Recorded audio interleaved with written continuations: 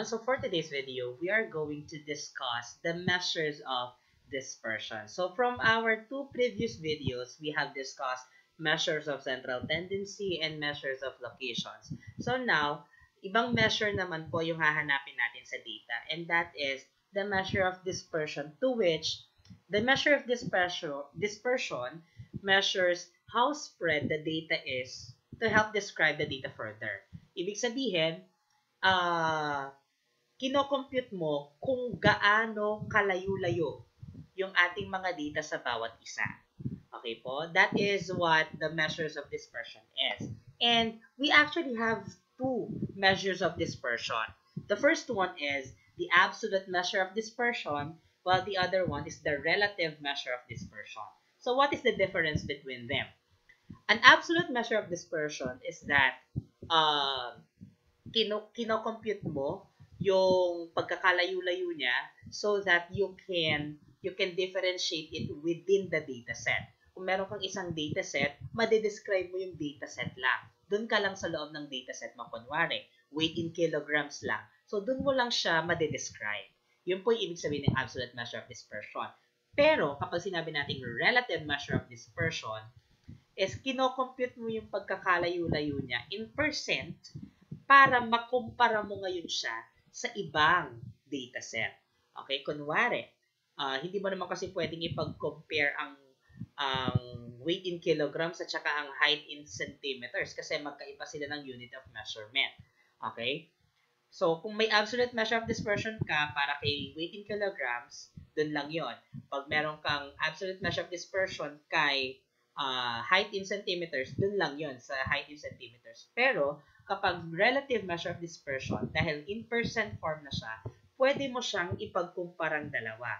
Okay? Kasi unitless po ang relative measure of dispersion. So, pwede mo siyang mapag-compare kung ano yung mas layo-layo or kung ano yung mas lapit-lapit.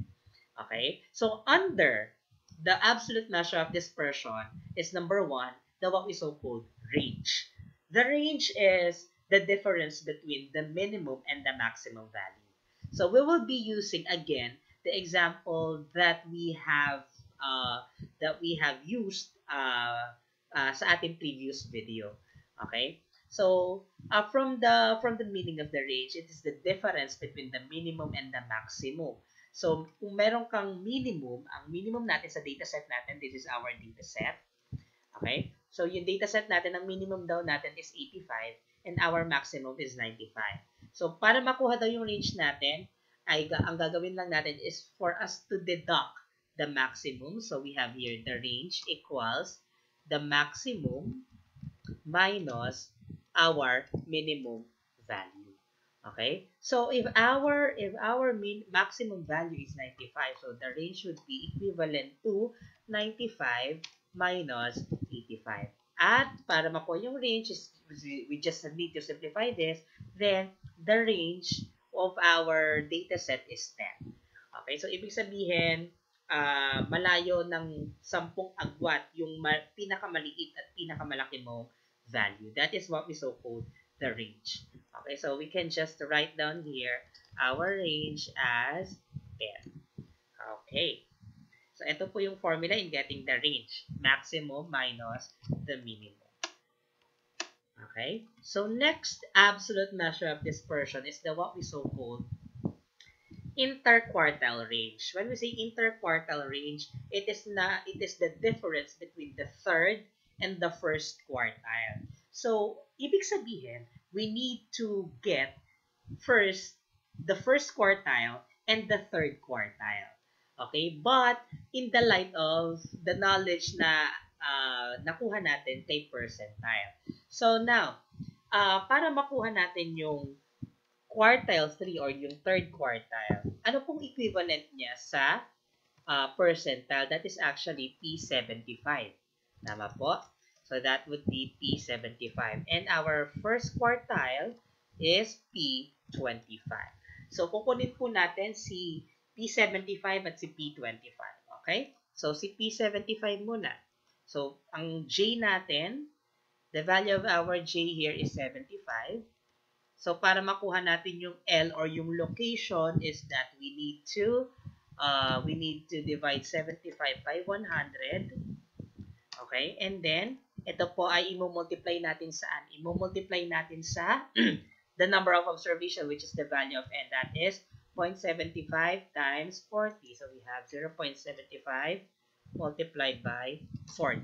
So, we are looking, the value of our L now is, the value of our L is 30. Since this is a whole number, we are looking for the Lth term and the L plus 1 term. So, we are looking for the 30th and the 31st term. So, nasan po kaya yung 30th at saka yung 31st term? So, tingin po tayo kay less than cumulative frequency. Si 30th po ay nandito kay 35. Si 31st ay nandito din kay 35. Hence, our 75th percentile ay that would be 92 plus 92 kasi ang ating 30th term ay 92, ang ating 31st term ay 92 din. So yung average ng dalawa is what? That is still 92. So our P75 is what? 92.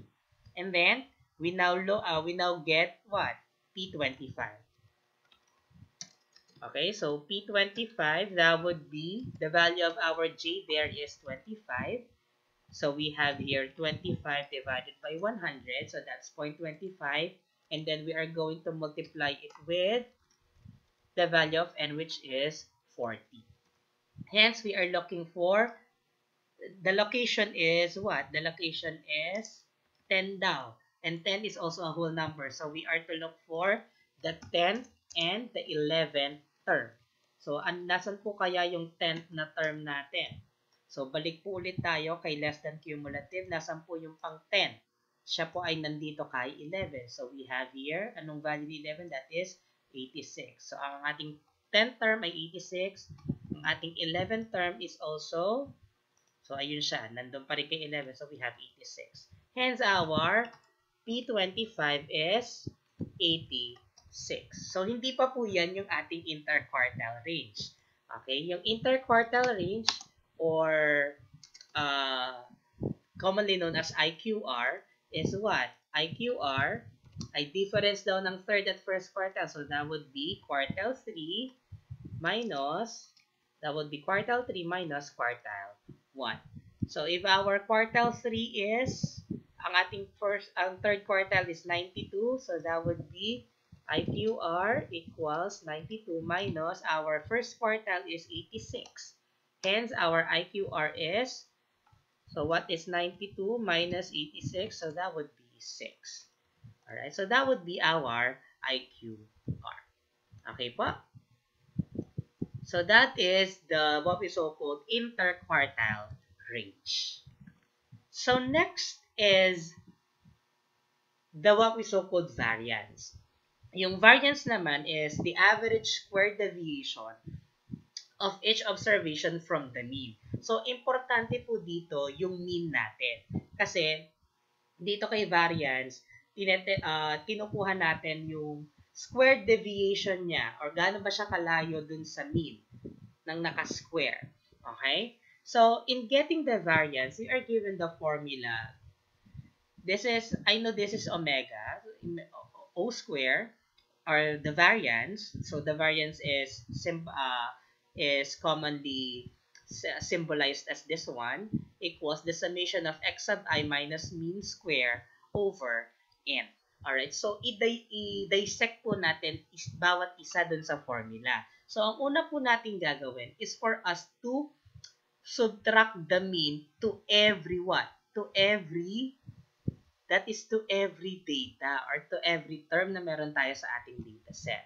Now, hindi na po natin papahirapan yung sarili natin na iisa-isahin pa po natin to. So, we will be using the table. So, copy lang natin to. So, we have here this one. So, this will be our data. And what we're going to do is to subtract it with the mean. So, that is x sub I minus the mean. Okay? So, yung x sub I minus mean natin, alam natin that our mean is 89. So, that would be, our x sub I first is 85. So, that would be 85. This is 85 minus our mean, which is 89. 9.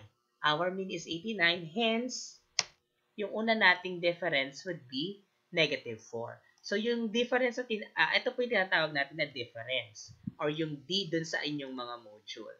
Okay, so si x sub I minus mean. And then, we'll do the same process with all the data here. So, pwede naman natin siyang i-drag na lang dito. Okay po? So, this would be our differences. And what we're going to do with these differences is what? Ang gagawin natin dito sa ating differences na ito ay i-square po natin. So, ang gagawin lang natin is balik tayo dun sa table. So, ito, ayan po, ay gagawin lang natin, i-multiply lang natin siya sa sarili niya. So, that is negative 4 multiplied by negative 4. So, that is negative 4 times negative 4, that's positive 16. And then, we'll do the same process with all the data. Okay, so yan po yung magiging kinalabasan ng ating x sub I. So, that is x sub I minus mean square. So, yan po kapag in-square na po natin yung differences. Now, ito po ay hindi lang po isa-isa. Diba? Meron pa po tayong frequency. So, we need to, para makuha natin yung summation ng x sub I minus mean square, kailangan muna natin i-multiply ito with our frequency. So, this one, i-multiply ngayon natin siya sa frequency. Okay? Kasi nga, ginamitan na lang natin siya ng shortcut. Hindi na natin inisa-isa dito. Ginamit na lang natin yung table. Okay? So, that is frequency. So, this one, i-multiply natin siya sa frequency. So, copy lang natin yung frequency dito. So, these are the frequency.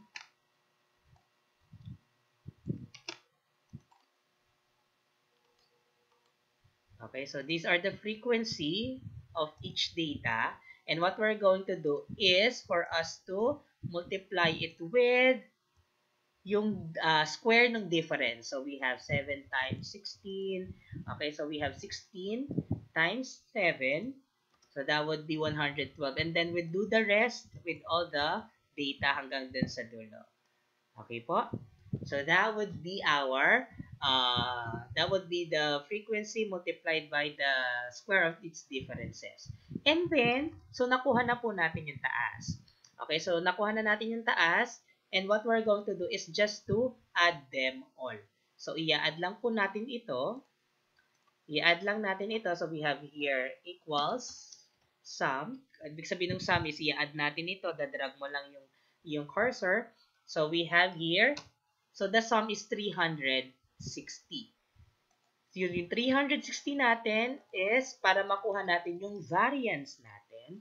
So, the variance, para makuha natin yung variance natin using this formula is that we have the summation of x sub I minus mean square. So, nakuha na po natin ito and that is 360 with that of, i-divide natin siya with the value of n, to which our value of n is what? Our value of n is 40. So, variance is equal to what? Variance is equal to 360 divided by 40. And our variance now would be 9. Okay? So, 9 po yung ating value ng variance. And then, what we're going to do is for us to have the other absolute measure of dispersion, and that is the what we so-called standard deviation. Okay, pag sinabi nating standard deviation, it is the positive square root of the variance. So, kung meron ka ng variance, ang gagawin mo na lang is for you to get its square root or positive square root. If our variance is 9, then our standard deviation is what? Tulad na sinabi dito, positive square root of the variance. So, square root mo lang yung value ng variance mo. Ang value ng variance mo ay 9. So, that is the square root of what? The square root of 9. And that would be 3. Okay po? So, that would be the absolute measure of dispersion ng data natin. So, what does this mean? Ibig sabihin, yung data daw natin ay 3 standard deviations away from our mean, which is 89. Okay? So, yan po yung average na layo ng ating bawat data sa ating bawat observation sa ating data set. Okay po? And that is what we so-called standard deviation. Okay? And let us now proceed with the last one. That is the what we so-called the relative measure of dispersion. So tulad na sinabi ko, si absolute measure of dispersion, dun lang sa loob ng dataset mo. Pero kapag nagkaroon ka na ng relative measure of dispersion, yung sagot dito, pwede mo nang i-compare sa ibang dataset. Okay? So, the relative measure of dispersion is the coefficient of variation to which the meaning of this is that it is the comparability of between or among different set or different data sets. So tulad ng sinabi ko, pwede mo ngayon siyang ikumpara sa ibang data set. And for us to get the coefficient of variation or the CV, we have here the standard deviation. So that is the standard deviation divided by the mean multiplied by 100. Okay, so we have standard deviation. Nakuha na po natin si standard deviation kanina and that is 3. So for us to get the coefficient of variation, that is what?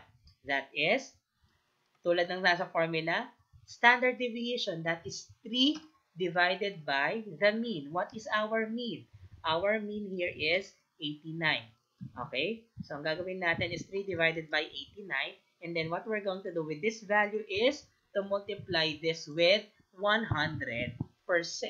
And our coefficient of variation now would be 3 point what? So, much better kung 2 decimal places lang para mas simplify. Alright? So, ibig sabihin, our coefficient of variation is 3.37%. Ano pong ibig sabihin nun? 3.37% lang silang magkakalayo dun sa mean. Alright? Di ba napakaliit na value? So, ibig sabihin, medyo dikit-dikit yung iyong mga value sa iyong dataset. And that is what the measure of dispersion is telling us.